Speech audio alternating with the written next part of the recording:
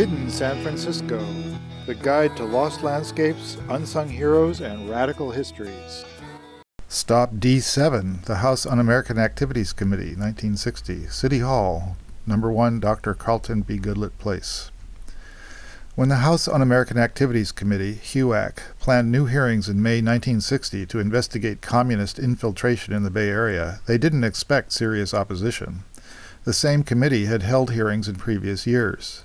Beyond a few unrepentant members of the Communist Party, the committee's attention was widely feared.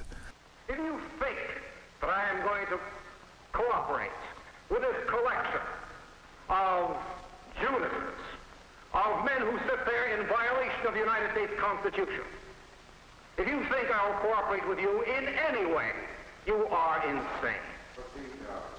Now, sir, we elect here.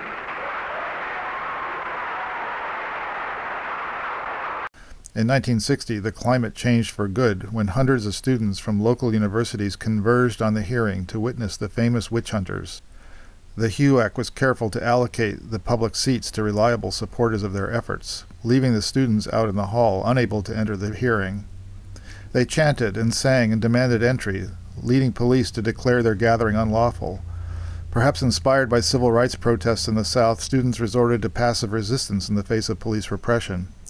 The police then unleashed fire hoses and washed students down the marble steps inside the rotunda before arresting 64 and sending a half-dozen to the hospital.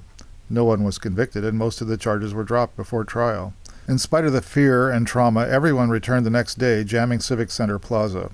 Big, burly longshoremen showed up to defend the students from horse-mounted police, and with thousands of protesters in the streets, the HUAC canceled the rest of its hearing and never held another public hearing again. In retrospect, the HUAC protest can be seen as the end of a paralyzing and paranoid repressive period in U.S. history, but also the beginning of the student movement that within a few years would be a powerful force in opposing the Vietnam War and in unleashing the wide-ranging cultural revolution we call the 60s.